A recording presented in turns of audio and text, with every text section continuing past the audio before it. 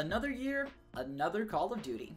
While Infinite Warfare is a sound game mechanically, there are definitely a lot of issues that are keeping it from being more widely accepted by the gaming community.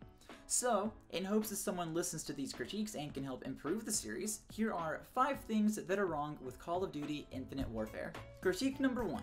It's the same Call of Duty. Call of Duty has been around for a long time, and it's been about 13 years since the first COD released back on the PC. And since then, we've had at least one game released per year from the franchise, and each year it's frustrating to see that every new game uses the exact same mechanics from the last Call of Duty. And you know what? I'm getting very bored of this franchise and its unwillingness to try new things. Sure, you could argue that Call of Duty didn't actually become the way it is until about 2007 when Modern Warfare 1 released, but even if that's the case, that's nearly a decade of the exact same kill streaks, regenerating health, and swearing 11-year-olds. Perhaps the creators of Call of Duty realized the change did need to be made, and unfortunately, when they change things, they change the wrong things. People like to complain about things. A lot. And that just seems to be a fact of life.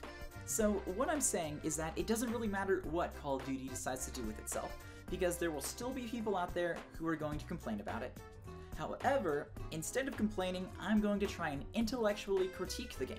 It's basically the same thing, but it sounds a little bit smarter.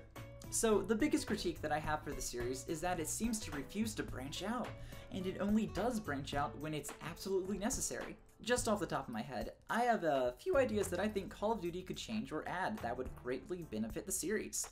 We could have more unique multiplayer game modes, a new sort of co-op campaign to complement the zombies mode, you could have branching campaign paths sort of like they did in Black Ops 2, you could add realistic weapon damage and allow you to damage buildings, etc., etc. Unfortunately, it seems like very little change actually occurred in this new game, apart from the change in scenery, being in space and everything, and I think that's what most people are having the biggest problem with. I understand space is cool, and a lot of people like to play space games. However, I don't think the COD audience is really all that into the cosmos. Since about Black Ops 2, Call of Duty has been moving closer and closer to the futuristic space setting, and they finally jumped the shark and put everyone in spaceships. That's fine, do what you want with your series, but when there are already plenty of other sci-fi space shooters out there like Halo, Star Citizen, Elite Dangerous, Titanfall 2, and Evolve, you begin to realize that maybe Call of Duty in space wasn't actually that much of a bold or wanted design choice. And while we're on the topic of space, the setting does not do the franchise justice. Leading to my next point, I really feel like the next Call of Duty game should get back on the ground and out of the stars. Call of Duty started as a boots-on-the-ground arcade shooter, and it took place during various conflicts in the 20th century. Obviously, like I just said, things need to change to stay relevant, but you also need to stay true to who you are and never forget your core identity. Besides just being good life advice, this is true for most anything in the entertainment industry. As Call of Duty has been so busy trying to find its new setting, I think it's forgotten a bit of what made it popular in the first place. Look at what Battlefield 1 did.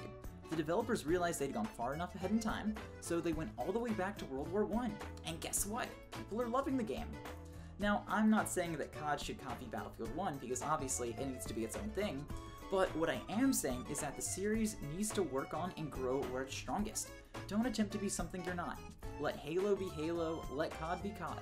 But, not to worry folks, if you're not a fan of Infinite Warfare, you can always just skip it and buy Modern Warfare 4 Remastered. Wait, what's that? You can't buy it separately? You have to buy it with Infinite Warfare? Oh, that's just dirty. Even though Modern Warfare 1 is only the 6th best-selling game in the series, the honor of number 1 goes to Black Ops 1 by the way, most people tend to remember Modern Warfare 1 rather fondly, and they've been asking for a very long time for a remastered version for modern consoles.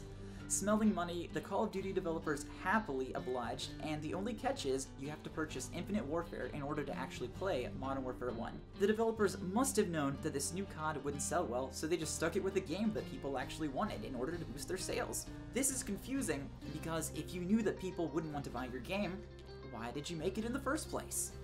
Perhaps it was a corporate decision to put the game in space, but regardless, what's done is done, and hopefully at some point, Modern Warfare 1 will become a separate purchase.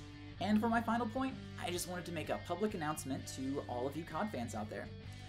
It's just a game, everyone, so please stop flipping out over a change in scenery. Sure, I know as well as anyone that COD isn't a perfect game, I personally had my fill of the series after Black Ops 2, but that doesn't mean you should be hating on a game that developers have spent years of their lives making. Just because you don't like it doesn't mean you have to be rude about it, right? You don't need to go on forums and cuss out the developers and everyone else who's a fan of it, especially because in this beautiful country known as America, we're able to be ourselves and freely express our opinions and viewpoints. Sure, just because you believe something doesn't mean that it's right, but if you disagree, do it kindly and professionally, not in a way that involves hurting another person. So with that out of the way, thank you everyone for watching and have a wonderful day. Here's to hoping that in the next Call of Duty, we find it drastically improved and back on top.